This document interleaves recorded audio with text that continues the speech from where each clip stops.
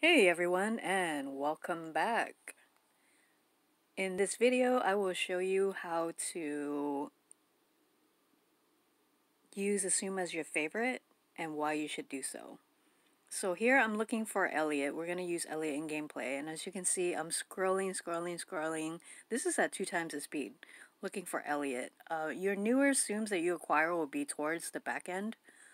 So once we find Elliot, we're going to hit that little yellow star to the left of his face, which will bring him to the front. So now he's the first one there in the front.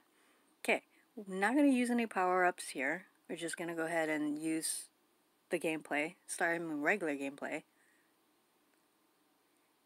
Now what Elliot's going to do is, once you activate his skill, he's going to come dancing across your screen, and then he's going to blow a horizontal blaze of fire that's going to clear up a bunch of Tsums.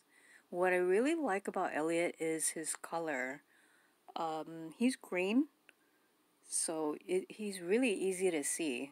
And coming out with other colors, it just makes you feel happy. Like, look at the red, green and red.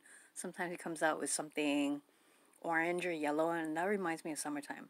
So kind of a really happy character for me. So I've used him quite a bit.